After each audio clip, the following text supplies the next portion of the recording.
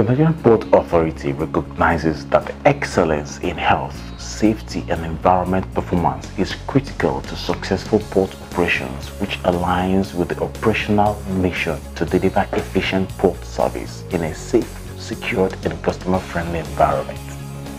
This is Nigerian Port Today. Sit back, let's sail together as we have a lot lined up for you in this episode.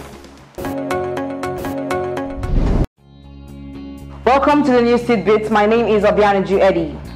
The Nigerian Port Authority Managing Director Hadiza Bala Usman received the steering committee of the Maritime Anti-Corruption Network (MACN), who paid a courtesy call at the corporate headquarters Marina office. The committee solicited for a window through which the existing collaborations with the Nigerian Port Authority will be deepened and the inference bring greater efficiency, imbibing standard operating procedures in the sector. History was made as the Nigerian Port Authority, Rivers Port, vetted Nigerian liquefied natural gas (NLNG) vessel LPG by her name Navigator Capricorn. This is the first time LNG product is bought direct, as people in South go to Lagos for purchase, as this would save cost and logistics issue. The jetty has an 8,000 capacity tank, LPG Navigator Capricorn, with length overall of 160 meters with cargo retained. This is among many of the achievements of the dogmatic and amiable leadership led by Managing Director, Nigerian Port Authority, Hadiza Bala Usman, in reviving all the nation's seaports and making them functional. The Managing Director, Nigerian Port Authority, Hadiza Bala Usman, attended the oil and gas workshop held in Lagos. It was a one-day event on the theme, Mainstream Women in the Oil and Gas Industry in Lagos. She addressed the participants on the need to encourage women into leadership roles across board in order to give them the opportunity in contributing most meaningfully in bringing the dividend of good governance in the sector. Also in attendance were women from all maritime sector. That's all for now. My name is Obianuju Eddie, and I hand over back to Scott for the rest of the program. Rivers Port was first port to be established east of the Niger, opened for business in 1913 to shipping by the then Governor General Lord Lugard. The railway to Enugu was opened so that coal could be loaded from rail to ship. Well, the port manager, Engineer Yunusa Anji, shared with us the current state of the port and his plan to improve it for better, from the revenue to a better working environment. Let's enjoy this.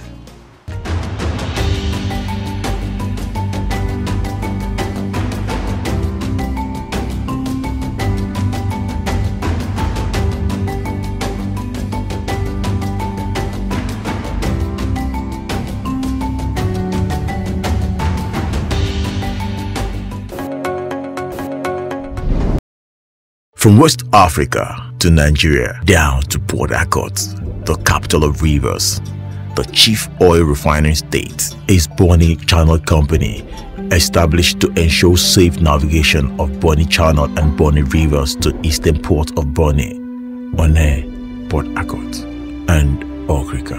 At BCC, we carefully and professionally plan, manage, execute maintenance, capital dredging works, wreck removals, maintenance of aids of navigation, quarterly bathymetric surveys, and management training of the Nigerian Port Authority officials. Our mission is to engender an environment of safe and efficient navigation of vessels in and out of port and harbors of Bonny. BCC is a joint venture partnership between the Nigerian Port Authority and the Channel Management Company, TCM. BCC, clearing the way for safe navigation. The history of port development in Nigeria dates back to the mid-19th century, long after the onset of seaborne trade that followed the early coastal exploration. The federal government of Nigeria initiated a drive to improve efficiency with its port reforms programs implemented in 2005-2006 and adopted the landlord model of port management. The key principle of this concession model is to transfer cargo operational obligations to private operators while retaining public ownership of the port infrastructure. Port Harcourt was the first port to be established east of the Niger and the second oldest in the country after the Lagos Port Complex Apapa. The port is being managed by 2 terminal operators and over 20 private jetties. Terminal A is operated by Ports and Terminal Operator Limited (PTOL), handles multipurpose, and Terminal B, BUA Ports and Terminal Limited, which handles bulk cargo. Distance from Fairway Buoy 48 nautical miles, Turning Basin 200 meters, developed land area 58 hectares, container handling capacity 200,000 TEU, key length 704 meters, access channel depth 9.5 meters, berth 8, rail connection available, inland waterway connection yes, operates on security level 1, average turnaround time 6.85 days, berth occupancy rate 37.67%, and total number of buoys 32. Rivers Port Global Statistical Data: ship traffic 309, container traffic 2,198 TEU, and cargo throughput 3,536,873 TEU. I discovered that River Port is actually a unique port in the sense that the location of the port itself within the eastern part of Nigeria is south-south, but it's very near to the southeast, where much of the commercial or activities take place in terms of import and export. That is an advantage. And more so, River Port was actually created to handle coal export. Because in the east they have much deposit of the coal, and River Port initially was created for that, to handle export of coal outside the country. Apart from that, River Port has a very good connectivity of network routes to the hinterlands. That movement of goods from the port to the north to the east, it make it easier. Then River Port again has what we call the rail system. It has a rail system which is connected to the port. You can move the goods from the port to the rail station, and it can move to other parts of the country. The River Port is unique in the sense that this is an area that produces the quantum of oil, crude oil. So because of that, it's easier to handle some of the goods that come here in and out of the country. The movement of crude oil from out of the country, because when the vessel comes, they must use the port to load and offload it. And River Port is unique because of the facility on ground. It has good facilities that people can use. Turnaround time is very short for vessels to make business here. Then River Port has some other features that have just been done recently in terms of international rules and regulations, guidelines on pollution control. Then River Port is also unique in the sense that, as I said, the facilities on ground is much to serve the business or unit. That is some of the unique in the River Port. The Vice President gave that order for ease of doing business because of the problem we have in terms of congestion within the port. And NPA management take it on a very serious note, because the present management doesn't joke with what we call placing NPA in the next level. And because of that, orders have been given. Unlike before that, agencies operating in the port were so many. Apart from that, in the past, each agency went to go to the vessel to inspect the vessel according to their rules and regulations differently. Those aspects delay the vessel on the berth, which is not in tandem with international rules and regulations or practices, international best practices. All agencies must board the vessel at the same time, which is being implemented seriously here. We don't allow any agency to go on board in isolation. We also educate these shipping companies. If your vessel is coming to the port, ensure that you inform all the agencies that are supposed to enter the vessel at the same time, to meet at the key apron at the same time to enter the vessel, so that they won't delay the vessel. So because that is one of the aspects of the presidential order, is very, very important. Delaying of vessels. It makes business flow. Then another aspect of the order is that ensuring that availability of equipment for discharge and loading is there. We are monitoring. We are not providing equipment any longer, apart from the marine equipment which we have.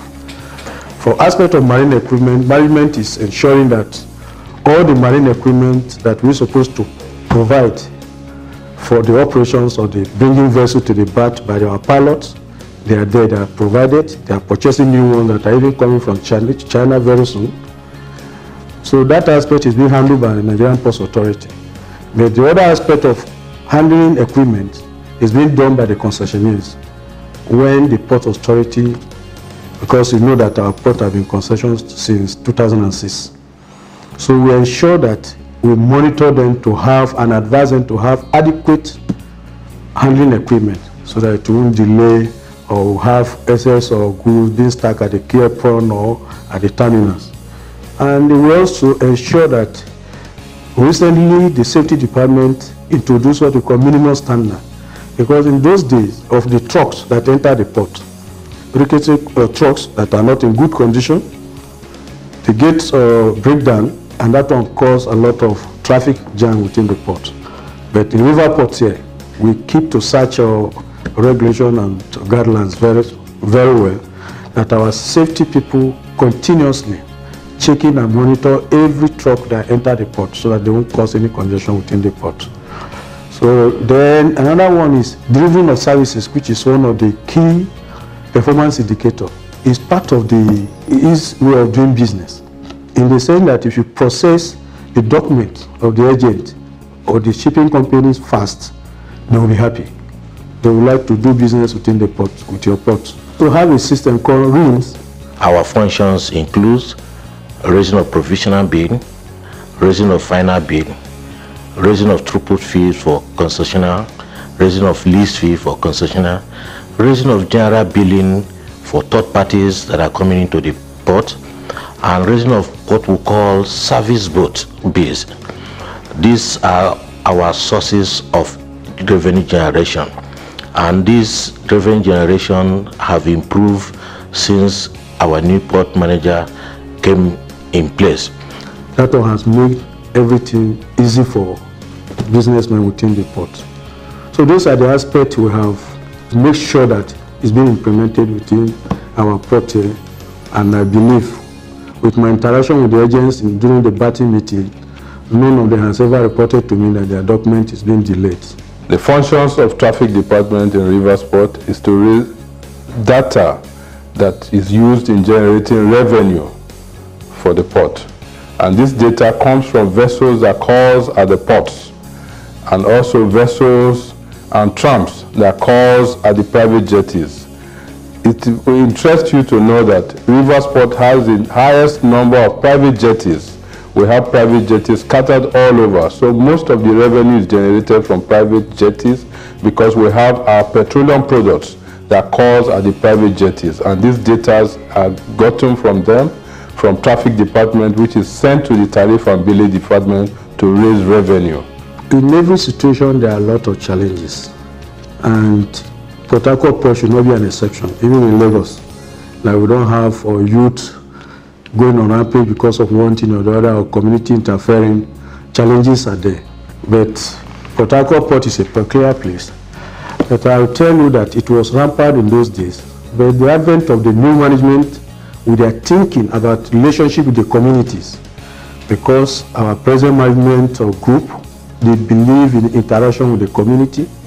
And I know any business you are doing and you have good relationship, on and off, meetings, knowing their needs, knowing what they want, this management is doing everything possible from our head office.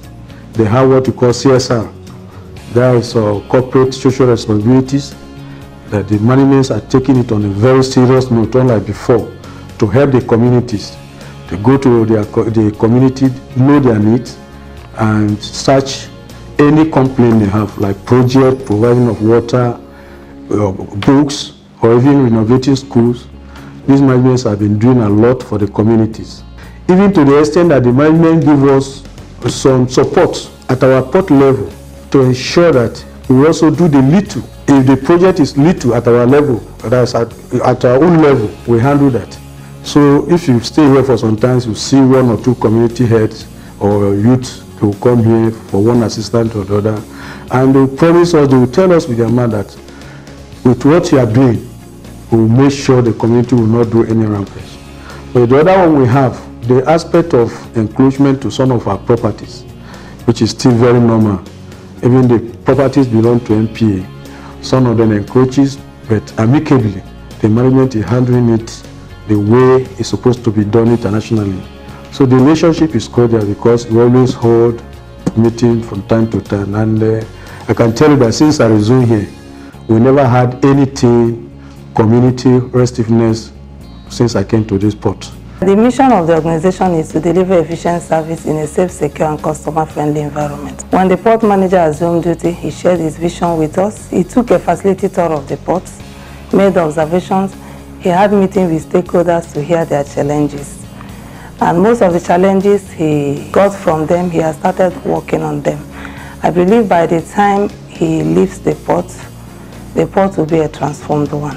When I resumed, the first and foremost thing I did was to tour each of the stakeholders or facilities, the concessionaires, then the shipping agents, the custom, the police. We have commissioner of police within the port here. We sit down and talk about the security in case we have such a situation. So far so good. Our relationship is good. We don't have any crisis with any of our stakeholders for now, since I came here. We want to thank, the Nigerian Ports Authority for most of what they've done to take care of the initial challenges that this terminal faced. One of such challenges then was in the area of restriction of certain types of cargo coming to the terminal. There were cargoes that were termed oil and gas related cargo, which of course that limitation has been lifted, and we are able to also handle such cargoes here. If there's even anything that could be termed oil and gas related cargo, because in terms of cargo morphology, there is no such nomenclature, no such terms. NPA is an organization that have certain guidelines and rules that guide us that are operating in different units for achieving maximum output, and that is key performance indicator. If I enter my office, I'll pick the book, look at it, know the guidelines or all the indicators, and ensure that even in the what we call monthly meeting of the officers, we emphasize on that to ensure that each department carry out quick delivery with very friendly environment and safe environment.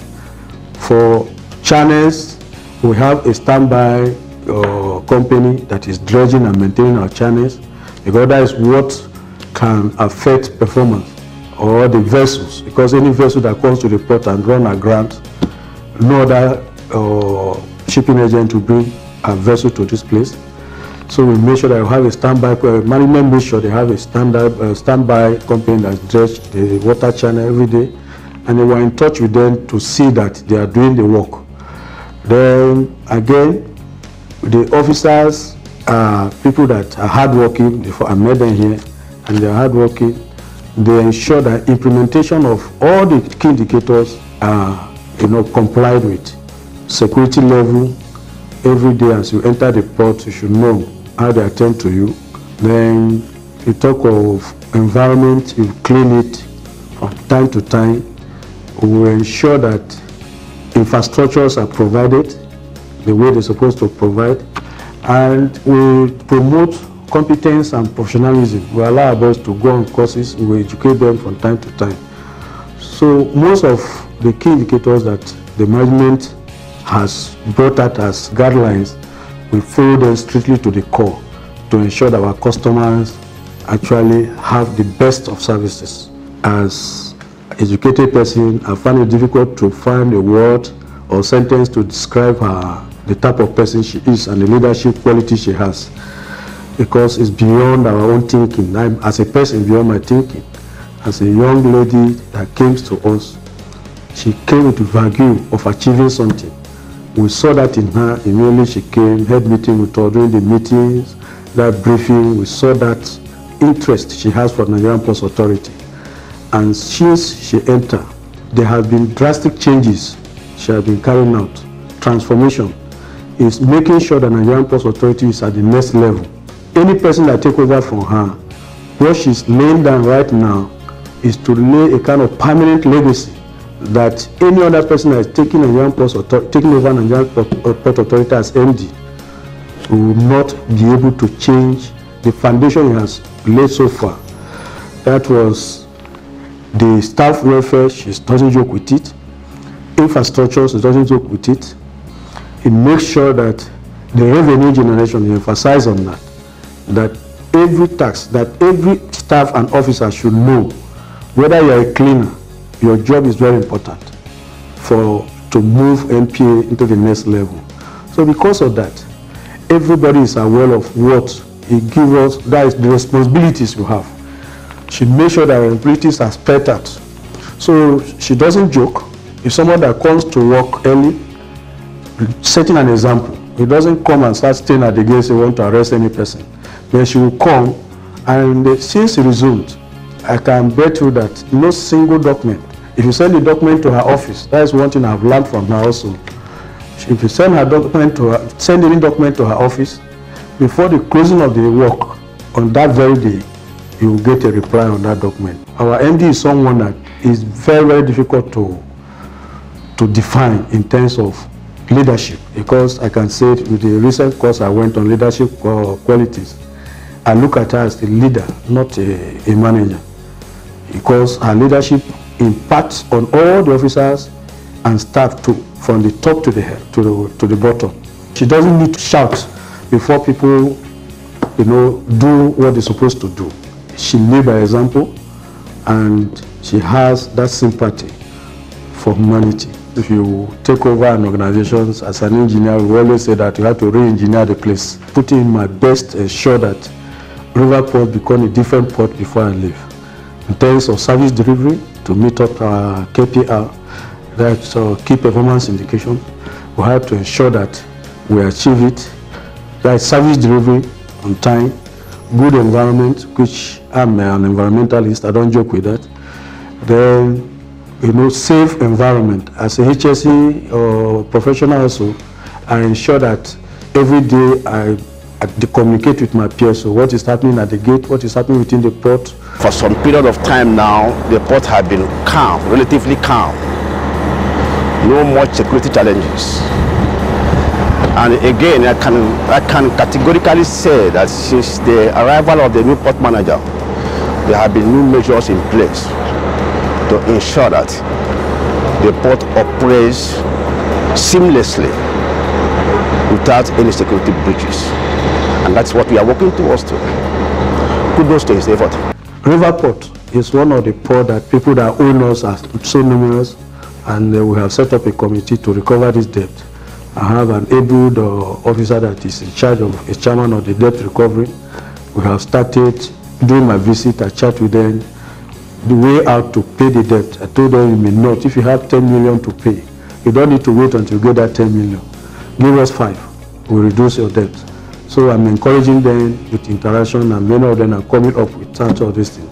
So the legacy I want to leave also is to have meetings and chat with some importers that are taking their goods to Lagos ports, because Lagos is the center of most of the vessels now.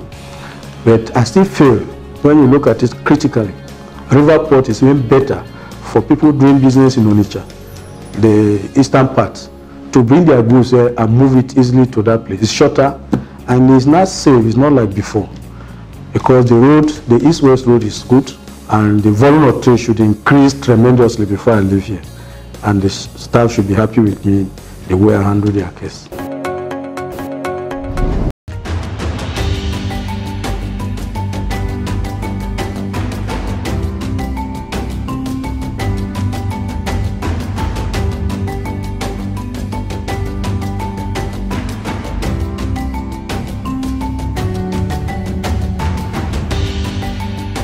That's much we could bring to you on our interview with our port manager, engineer Yunusa Ibrahim Anji.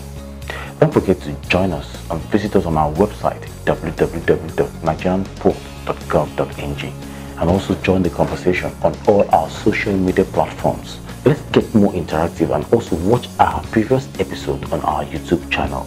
Until I come your way again, same station, same time. Don't forget that the Nigerian Port Authority is committed to operational efficiency and customer-friendly service, and also the gateway to our nation's economy. Bye.